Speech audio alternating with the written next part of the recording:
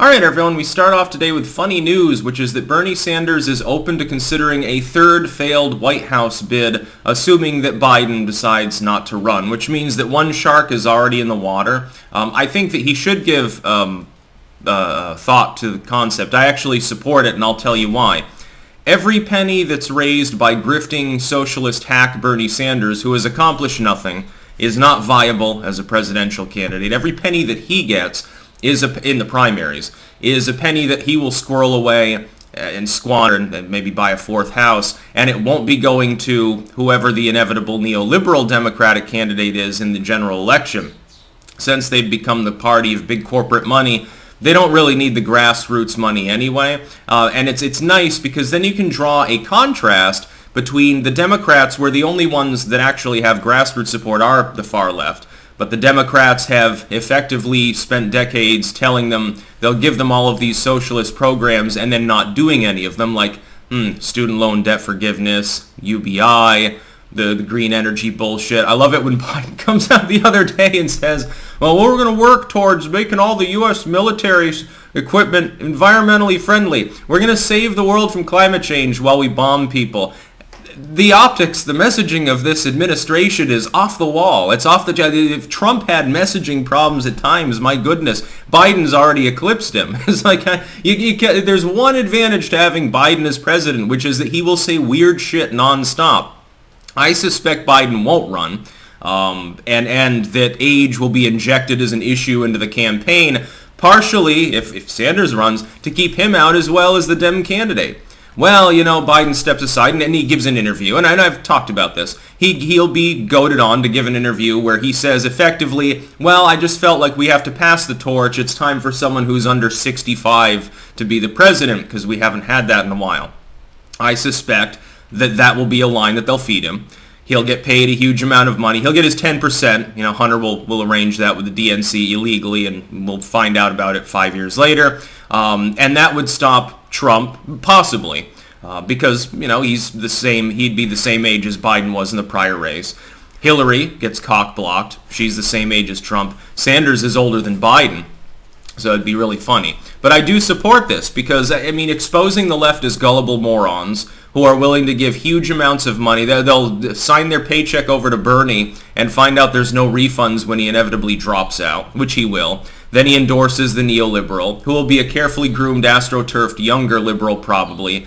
It could be Kamala, but maybe not. She's less likable than Biden. Against Trump, she wouldn't stand a chance, even with age on the table as an issue. Anyway, before I go into this, and link in the description, archived of course, you can see his comments for themselves. It was reported on fairly widely because people are incredulous about the concept of Bernie Sanders losing again. They can't understand that it's a cash grab at this point. He knows he wouldn't win. His fans are stupid and declining in number. A lot of them think that he's too old, white, and male at this point, and they want AOC to run or some crazy shit like that. Keep in mind, down below, if you're watching this video on YouTube, there will be a pinned comment with links to other video hosting sites that I use. Keep in mind that I make exclusive material every day on those platforms that does not go on YouTube. There will be a book update today. It did get processed properly by Amazon, a new theosophical work. Only 2 more to go till edition 400, so I'm very excited. That's coming down the pipeline probably before May.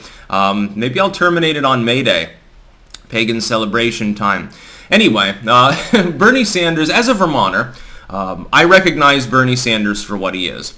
He is the village idiot who was in the right place at the right time. He goes off to get his socialist education in New York, actually.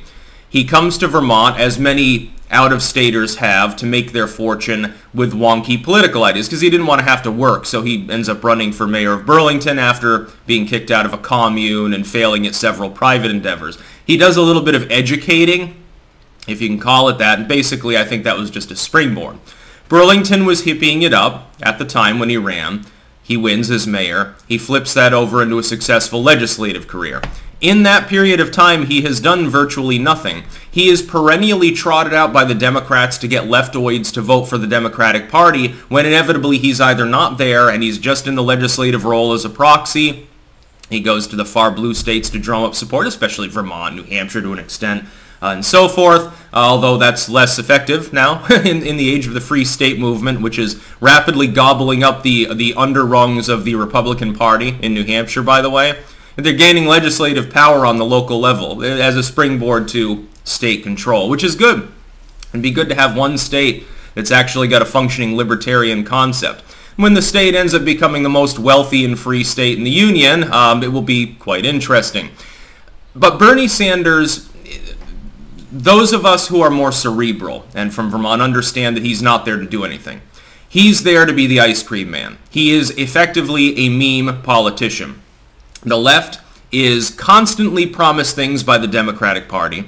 They are delivered a tiny proportion of what they ask for. You'll look at, for instance, the infrastructure bill, which the leftoids in the House ended up voting against. Initially, it was laden down with $1 trillion of bullshit about climate change from AOC, cow farts, and banning transatlantic travel and all of these things. Virtually all of that got parsed out of it because it was impossible to even get it past several of the Dem senators without doing so. Which is good. And those senators represent, parts of the country that are not reliably blue, and Biden and the other Democrats aren't crazy like Bernie Sanders is. He, at this point, though, I think is no longer even an ideological leftist. This is basically his retirement fund. If he runs again, it's basically, hey, this is more cash for my kids and my grandkids. That'll be what it's about. It'll be millions of dollars that he will quasi-legally embezzle from his stupid fans, and they will deserve to have that money taken from them because they're not going to use it on anything useful. They're going to use it on avocado toast and kale smoothies and Starbucks and Apple products and shit. They'll be giving it to China, or they'll be spending it on hippy-dippy meme stuff that's supposedly health food, and really, they'll drain their trust fund paying for it. I hope they do that, because otherwise, if there's no solid leftoid candidate with any name recognition in the primaries, they'll still have some of that money probably for in the general election, and they'll end up giving it to a neoliberal who, again, will make them big promises and then under-deliver.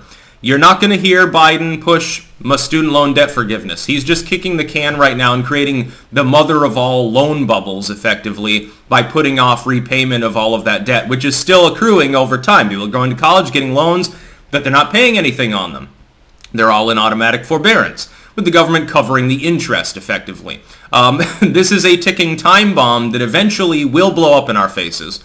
If there was a student loan debt crisis years ago, and there was, in all honesty, I don't deny that, the leftoids are technically right, we've made it worse with lockdownerism. For 2 years now, people not paying a cent in while taking more and more loans out. You get more people entering college, returning for classes, although for a while there it was touch and go as to whether colleges were operational.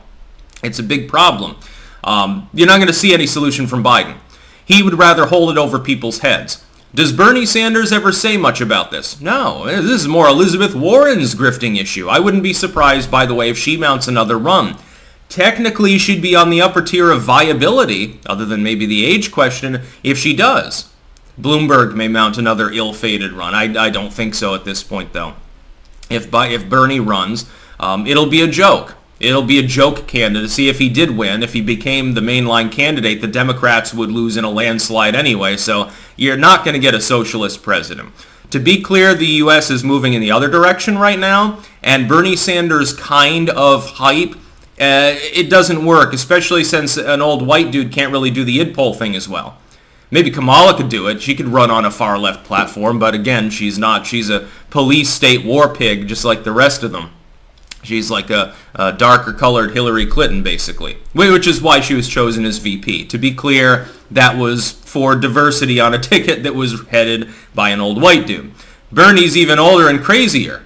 Biden's crazy in the sense of being incoherent. Bernie Sanders is several years older. He could fall prey to that at any time in the next few years, too. But I do hope that he runs. It would be funny to see him fail. It would be funny to see his moron fans give the grifter tens of millions of dollars that they won't get a refund on when he drops out. And I will laugh. I will laugh at the supposedly anti-SJW left sell out and tell their fans to pony it up for Bernie once again. It'll be funny to see them disappointed because leftoids deserve to lose. That's about all. Peace out.